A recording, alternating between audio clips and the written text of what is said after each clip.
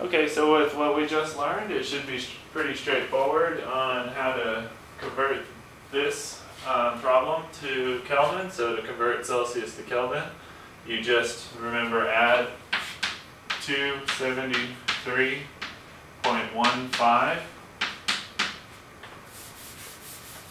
to your answer. Okay, so the sig figs might be a issue, I guess. But anyways, if we did that, it would be what? 348.15 Kelvin.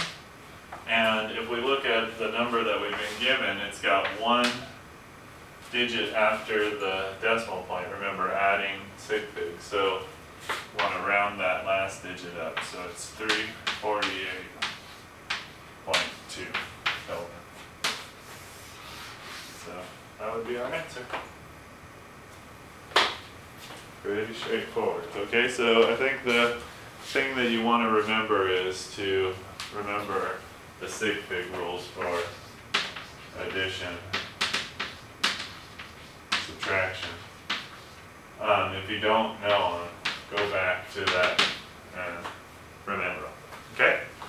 Because you got to do it to that one decimal point.